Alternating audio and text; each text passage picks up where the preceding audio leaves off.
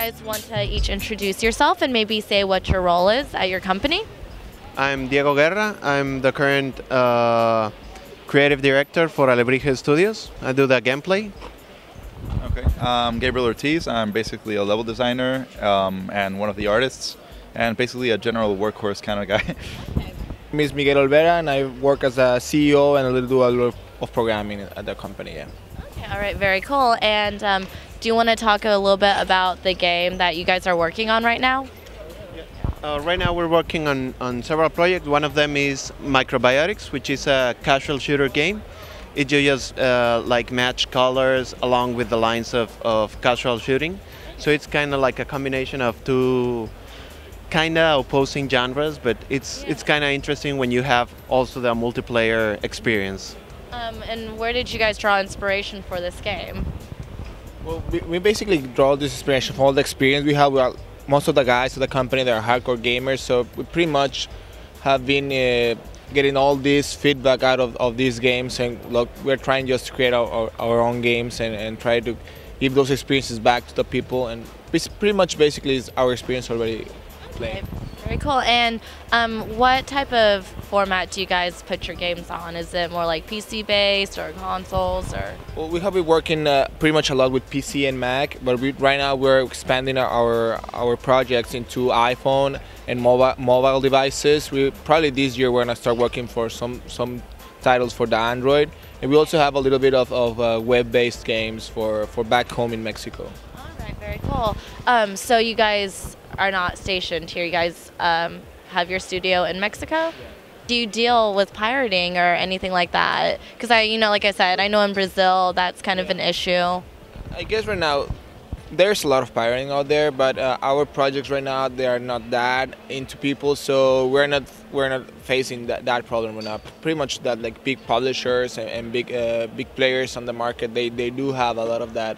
Right now, a lot of the measures took by those players, they're working pretty good at evading the piracy.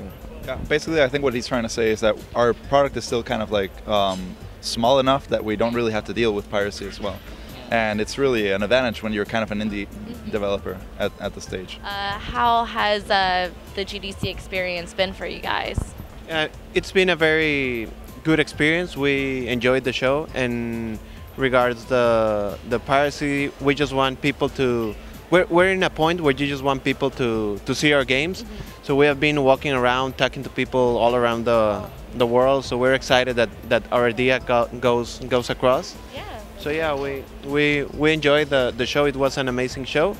Also, all the lectures and summits have been awesome, and all the networking, the talking to people. I mean, if you're into games, you need to be here.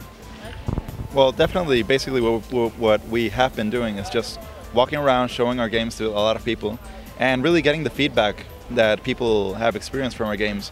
It's really rewarding. You get to see like how people get to like really get into the game and stuff like that, and it's really rewarding to see that kind of experience where all your work is really paying off, at least at the experience level. Yeah. Well, yeah, for us, well, pretty much we came here with very fixed objectives to get people in touch with our products, and also try to find like an opportunity to get a publishing deal and to get our products out there.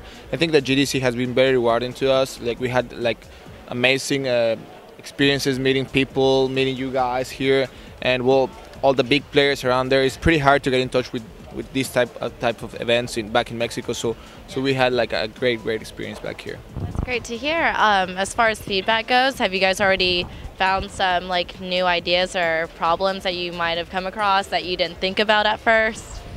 Yeah, definitely. Yeah, that's actually something we were talking about earlier. Like some of our games that we've been used to playing them so much at home, and like our close friends or whatever have already played them a lot. Yeah. So everybody kind of knows the game, but when you show it to fresh people, like that they haven't touched it at all, you see a lot of new problems that you have to deal with, and lots of things that you have to fine tune a bit. I would say definitely come to GDC. It's a completely radical experience. You get to see like what everyone else is doing. You get to see the awards. You get to go to a ton of different talks and conferences that really help your entire experience, and your career as a developer will get a lot better after coming to this event.